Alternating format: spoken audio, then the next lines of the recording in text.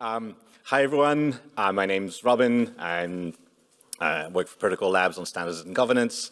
Before I start, I want to give a shout out to the AV team who just fixed laptop slides issue in no time. So thanks. That was really great. So hi, everyone. Quick question. Who here knows what the web is? No one. Great. DJ has an idea. Well, great. You came to the right talk, obviously. So we'll get to that at some point a little bit later in a few slides. But before that, is anyone here, slightly more serious question, familiar with the political movement known as technocracy and the goal of creating a North American technet in the early 20th century? No, you don't. Well, great. Let's do a little bit of history. So there was this movement in the 1930s, so it's not a great time for political movements in general. It was predominantly North American, though it had ramifications elsewhere. And basically their idea was to replace democracy with technocracy. It's a society, ruled by technological elitism. It's a very rationalist program. The idea was that, democracy, people make stupid decisions because, they're just like people. Whereas if you put proper engineers in charge, then they'll figure things out and do it right. It's basically thought of, the way they conceptualized it is really a science of social engineering. Basically, you really get to this scientific organization of society, and it looks exactly like what it sounds like. If you look at the diagram all the way to the right there, that's how you organize the entirety of society. You have this big, the continental board that's running everything from Canada to somewhere in the middle of Mexico. I'm not sure why they drew the line there. And it's got 4 directorates of sorts, and then there's a whole bunch of area directors. One of them is recreations, which I think that must be a hilarious guy running recreations for the entirety of North America. That's a job, right? And so, but really their idea was that, the price system has flaws and doesn't really run society well, which is correct. And politicians have flaws and don't run society well, which is also correct. Business people don't, have flaws and don't run society well, which I also agree with. And then, so we're gonna have engineers run everything because engineers are perfect and they really think through things rationally. Yeah, I mean, some people can have that opinion, but it's, superficially, it's true that these folks really don't look good. They had uniforms, again, in the 1930s. But it's interesting to look at their values and their belief system, right? One thing that's very clear is that they undervalue complexity. They really think that the more you can normalize things and standardize them, the better things will work at every level of society. They really believed in a sort of universal ranking of value so that you can organize all of the information of the entire society of an entire continent and run it, rationally. They also believed, and this is an interesting thing, that people wanted well-being more than they wanted agency. And so, basically, if you're well-fed, you don't necessarily care what you eat, or you're not going to be interested in cooking or discovering new things so long as you have enough to eat, which, we'll return to that idea.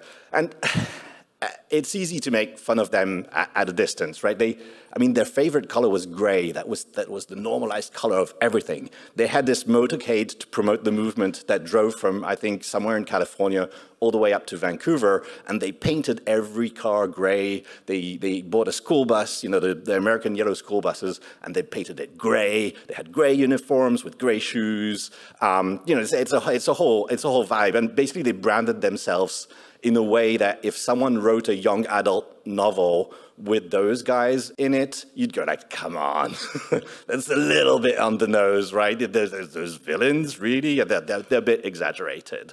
But I really think we should be a bit careful before we make fun of that movement because, under the vision and under the weird and bad branding, sometimes ideas can survive in other shapes and can keep permeating the world. And so if these people are so obviously, I mean, I see everyone smiling and yet going like, wow, what the hell were those guys thinking? You know, if they're so obviously evil and laughable, then, you know, why is it that we've chosen to live in that world? Why is it that we've built society and organized everything in a way that is entirely according to technocratic principles? This is how we've organized the web, the internet, pretty much the entirety of the digital world runs this way. This is the world we're in. This is the world we built.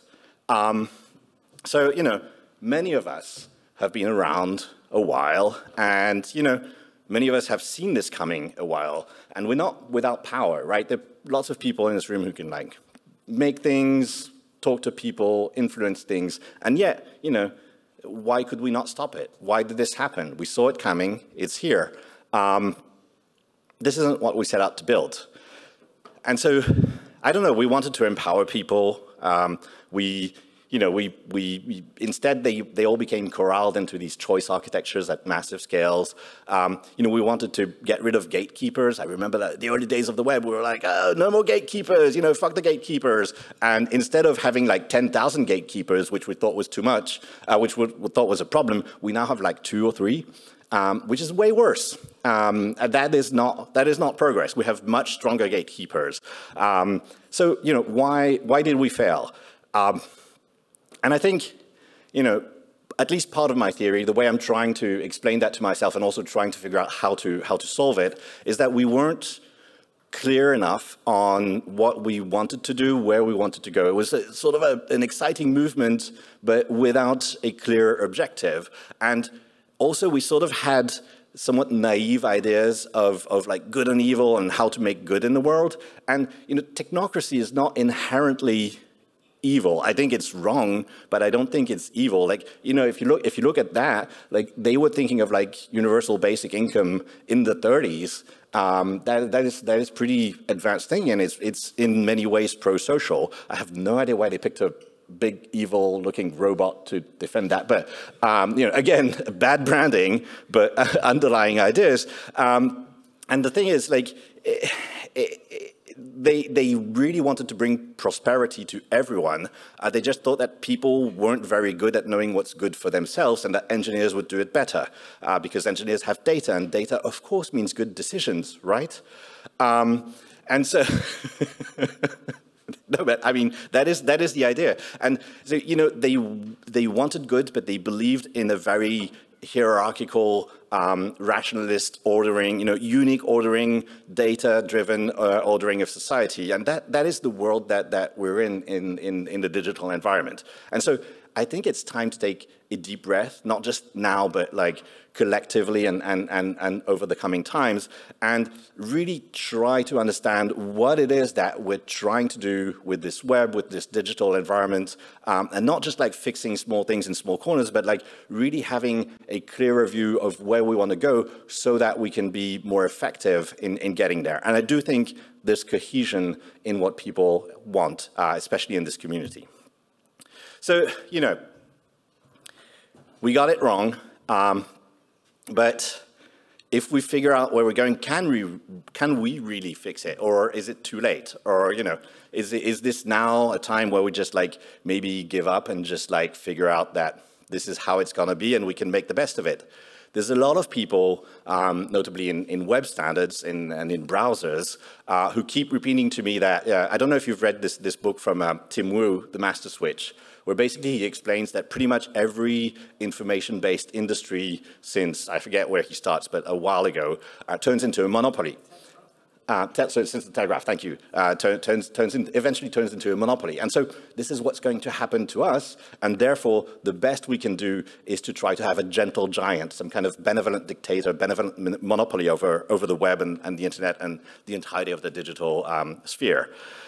That's not what Tim Wu thinks. He's working in antitrust these days, so presumably he doesn't believe that's the conclusion, but a lot of people think that it's hopeless and that's the only thing we can do. But I think it's actually fixable for 2 reasons. I think it's fixable because we must fix it. If we live in an entirely technocratic society, we will be living in a society that's too simplistic and too naive for the kind of collective action problems that we need to fix in a planetary polycrisis. And also, I think that we actually can fix it. In the 90s, in the early 2000s, we lacked quite a few primitives in terms of technology and in terms of understanding how digital governance can succeed. We had examples like Wikipedia, Mozilla, open source, blogs, RSS, all of that happened at once, and we're like, oh, okay, we got this sorted out. Oh, there's tons of good stuff happening. Clearly, we understand how this works. But we didn't. Not everything works, and we didn't have the understanding of why the things that were successful and why some of them weren't. But today, we have better social and better technical tools emerging, and they can work together. So, okay, maybe we can get to the question of like what the web thing is. Now, it's kind of weird, but this is something that we actually never figured out. Several groups actually tried to write down a definition of the web. I know in W3C, like several iterations of groups were like, yeah, we should actually tell people what the web is, right? We keep talking about it, and we have it in the acronym and stuff, but like we don't have a definition, and they always failed. And the reason people fail is that it's actually a bit confusing if you try to do it in a sort of like too immediate manner, because the tech keeps changing, right? The way we did the web 20 years ago and the way we're doing the web today are very different. Like if you compare HTTP 0.9 to HTTP 3, those are like worlds apart. There's some semantics that have been connected between the two, but you go from something that doesn't even have headers and can only transmit HTML to something that is binary, UDP, yada yada, has a world of complexity. HTML has changed completely over. XML, was so horrible that we now have JSX everywhere. The whole thing keeps being reinvented. There was a time when Firefox ran on RDF, if you'll believe that, at least the extension system. So, you can't like pick a list of technologies and say these things are the web. And also like some web stuff is used in non-web context and some non-web things are used on the web. So it's a bit difficult. Some have suggested that we should just say that the web is browsers. It's what runs in browsers. But that means that the web is like IE6 and Chrome. Is that how we're going to define this thing? I think we can do a little bit better. One way of thinking slightly beyond browsers, I think that's a good idea of browsers because the technical term for browsers is user agents.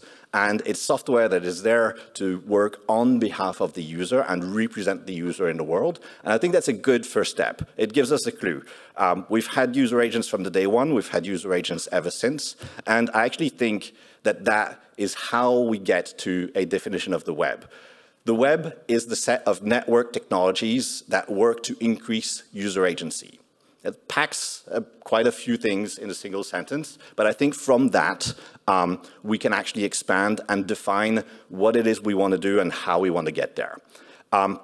So the web is about agency, and you can see that this is sort of true and has been true from the start. Even hypertext, the idea of hypertext itself, is sort of like helping break people out of the linearity of text. You're reading something, and at some point you can go somewhere else. And really, in the initial idea of hypertext, it wouldn't have to be an author-provided link. You could like click on the word and go somewhere else that was related to that word. There were much richer ideas of hypertext initially. CSS, same thing. It was meant to have user style sheets so that you could override the bad taste of people who make websites. And in a sense, this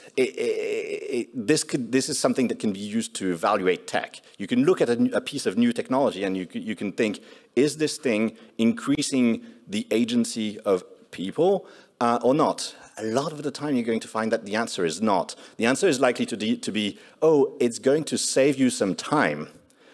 But what are you trading off in exchange for that time? Like, for instance, if you had technology that cooked for you, okay, that sounds fine. Maybe you don't want to cook, or you don't want to cook every meal, so you want some piece of technology to do it for you. But when you do that, what are you trading off in exchange for it? well, maybe you're trading off control over what you're eating. And initially it's going to be fine, but over time, as all of your neighbors adopt the same technology, you're no longer going to have a grocery store in your area. You're no longer going to have access to things that enable you to cook for yourself when you want to or if you want to. And eventually the quality is going to go down as the market is captured, and you're going to like eat shittier and shittier things just because there's now no alternative to it. This is exactly how those time-saving technologies have worked. And so time-saving is not in and of itself an improvement to agency. We need things that enable people to do more. And so in a sense, it's not that browsers are bad, it's that they're not browser enough, they're not user agents enough. Okay, we have a definition, that's a start. And I'm realizing that I put my timer to 25 hours instead of 25 minutes. Is that good, Dietrich? Yeah. Okay. Hey, are you in for another like 24 hours and change? Yeah, great. So we have a definition, but does it mean anything concrete? You know, can it help decide how we build things? So first, I think it's important to tie this to a real practical philosophy, and there's something called the capabilities approach that Amartya Sen and Martha Nussbaum have been working on. You know, it's useful to tie these things to a philosophy because it means we don't have to make everything up. We can refer to a pre-existing work that has like solved some of these problems. And you know, this approach was designed to help with human development. The idea is that, you know, especially like in the 70s and 80s, people were like, oh, the third world, well, that's kind of terrible. Like we colonized and imperialized them and like underdeveloped them, and maybe we should help people there. And so what folks did is they came there, they dropped food, because like, hey, you need food, you know, here's food. And of course, if you just like dump food in a market, you're destroying the local capacity for farming, you're destroying the local capacity for markets to like really, you know, all the things that can help people grow out of poverty, you're actually destroying them, and that means you have to keep bringing food. And so these folks started figuring out we need a different way, we need a different mental approach of thinking about how to, you know, enable people to do things for themselves. And really, the idea of the capabilities approach is it's meant to be very concrete, to not work on vaporware freedom, but actual freedom. It's designed to be measurable. It's about what you're able to do and what you're able to be. And even though it's focused on individual agency, it's not an individualistic approach, because the one key idea is that individual agency is really grounded in collective action. The reason that you're able to do something as a person and that you have more capabilities as a person is because you live in a society that supports you in doing that. And the idea is that from there you can build a virtuous circle of like, you know, having more agency for people who can use that agency to improve the collective. That in turn improves agency for people. And so, you know, philosophy is fun. I mean, at least I think so. Refining the web project is interesting, but what does this look like in practice? So I don't have demos yet. I hope that next year we can come back with demo. Maybe Fabrice will be showing a few things, or at least screenshots. But, you know, a core practical aspect is that in the traditional web, the power is with the server. And so the best you can hope for in a client-server architecture is benevolent dictatorship. It's always a dictatorship, and you can hope that it's benevolent because the server has the power. And that is basically, you know, the offering of technocracy. That is a software architecture that is designed for technocracy. And so we need to move intelligence and composability over to the client so that people can have greater power, and that works in the user agent. And so just a few high-level ideas, not developed yet, but high-level ideas of what we can do. Like first, we should be turning search and social into protocols. It's, you know, browsing on the web, searching, finding stuff on social, relying on curated feeds. They're all just ways of discovering content. And this should be happening on people's own agents. Search and social are really the same thing. They're just like algorithmic media that's either push or pull, but you know, it's sort of weird that we don't have a unified interface to these things because they're all like one way of finding content. And you can imagine that content should be like little tiles of pages, and that you might have like a feed that's search results and a feed that's social and a feed that's like your own local curated feed, and like you can like drag from one to the other, put the content there, and maybe that shares it to social because your feed is public. All of these things actually work really well with content addressable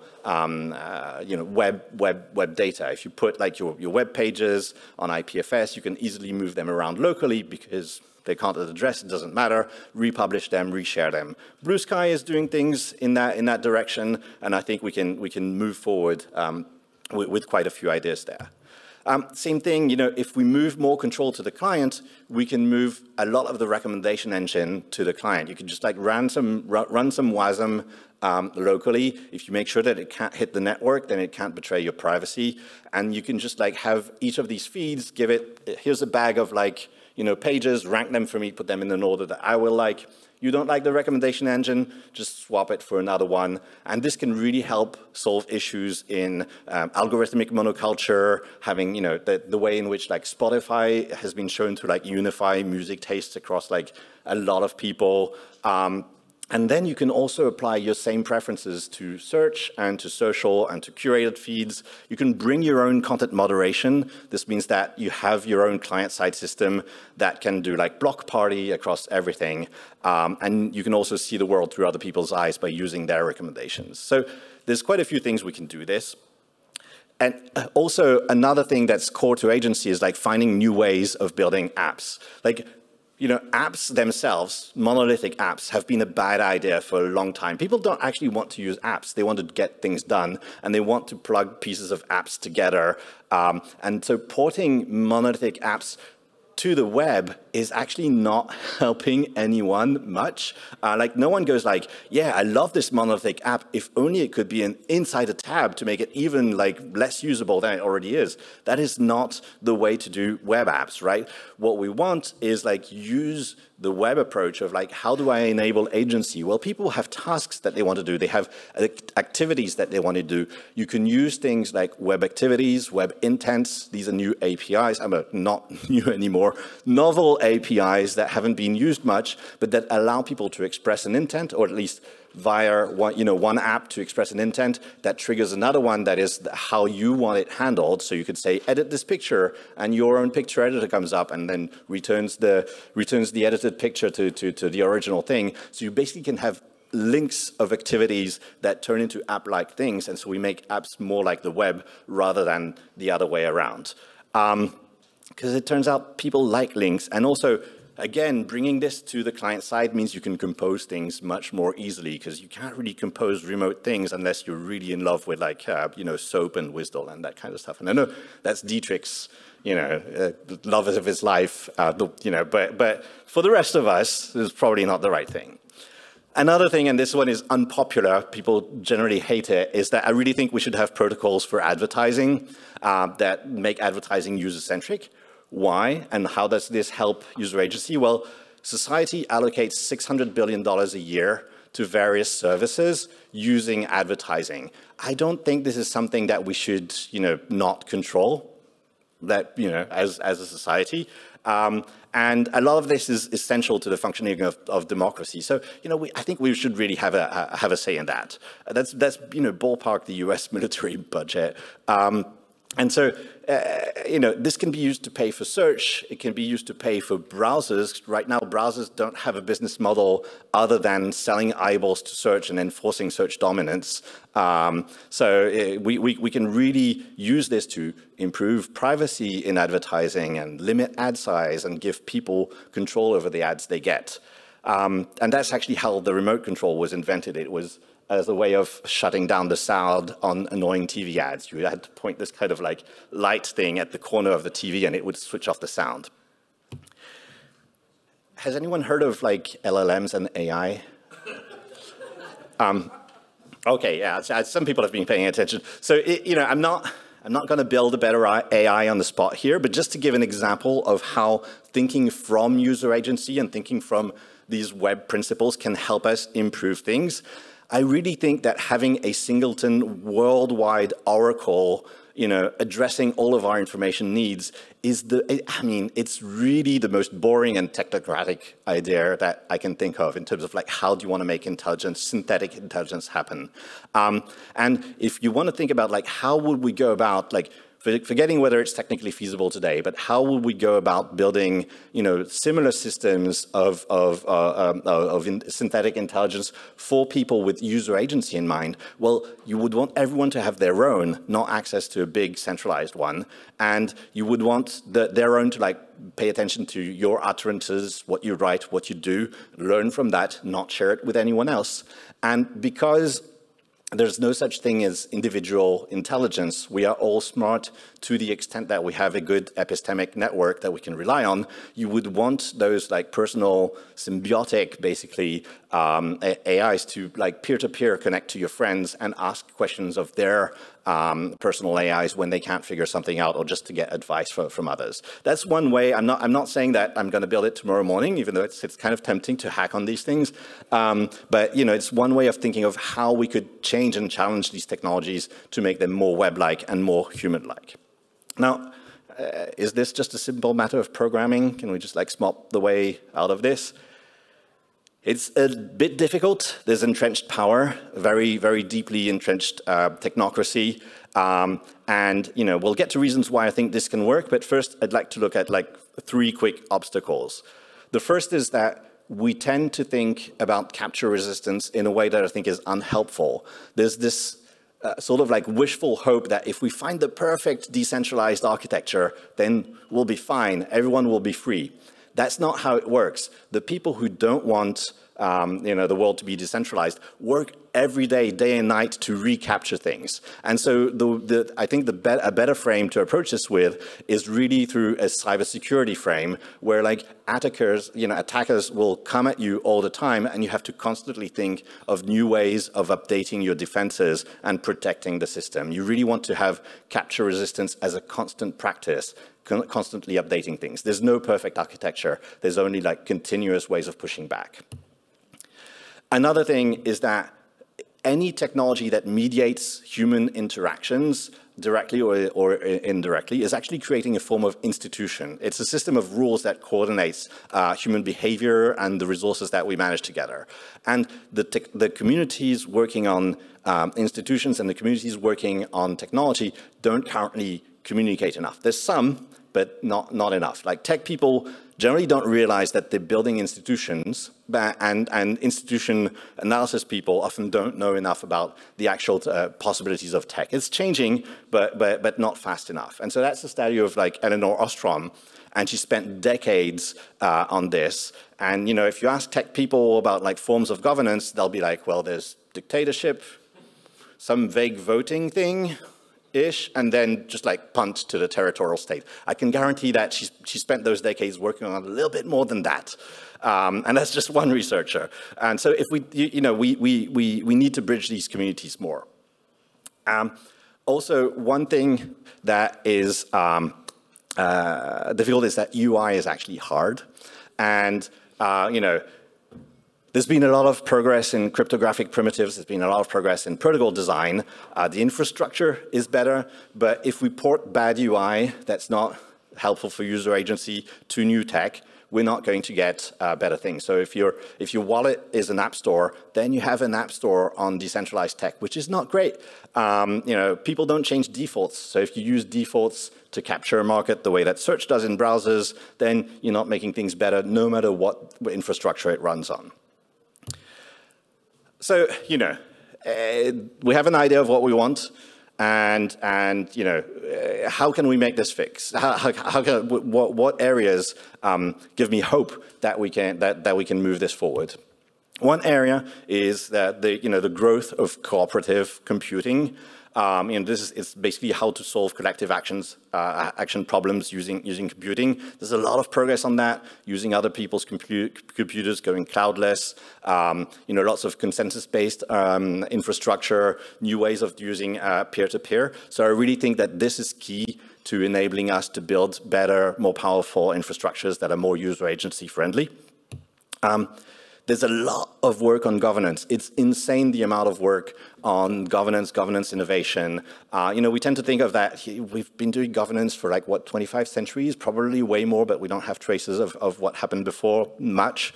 But, you know, there's still innovation going there. The same way that cryptography has been going on for centuries and we're still innovating. This is just a list of projects from just one area, MetaGov, which I particularly like. And so there's really a lot of innovation happening there. It's quite helpful. And, you know, why am I talking about this at an IPFS conference? Well, it turns out that the principles that IPFS operates on work really well with the web. Content addressing, the kind of robustness that we get, it really enables this kind of like self-certified model that we can use to push the web forward. So there's a great potential. It's hard to, as Dietrich was saying, it's hard to merge the two. But like using IPFS as a new primitive on the web is quite powerful. And of course, you know, the rest of this track and the rest of this conference is so wonderful that I wanted to use a different color to make it brighter. And so, no, but really seriously, there's a lot going on here that shows how these two worlds can intersect. And you know, next time I really hope to use all of that to bring a demo of these ideas more concretely implemented. And you know, with that in mind, I think it's time to micro-puck the funk out of everything and, you know, move forward with web liberation. Thank you very much.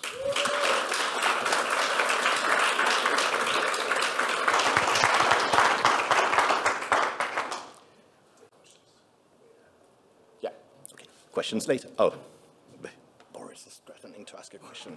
All right, make it fast. Can I do a question? One question, fast. More comment. Okay, great. What's next? How do we do it? Actions to take. That's not a short question. So I really think that this tile primitive of using IPFS with like strong security constraint to show web content that cannot phone home, that can only work on the client, and then can be composed using intents is promising. We'll have to hack on it to make sure that it works, but I really think that there's a there. And so in my mind, the next step is to iterate and hack on that. I know Fabrice has been doing work on it. You're probably showing some of that, right? Yeah, so he's going to be showing some of that. But yeah, I want to keep hacking on that and all the infrastructure that goes with. Hashtag, how do we follow up? Where do we stop you? Here. I mean, so browsers and platforms, Slack channel, I'm on the internet. You can find me on the Mastodon thing, on the Twitter thing, Berjon.com. But like, come talk to me. Let's figure out. I have very little to share. I have like a huge draft document if you want to read some unreadable 15,000 words. But like any idea you have in this space, absolutely happy to collaborate. Thank you very much.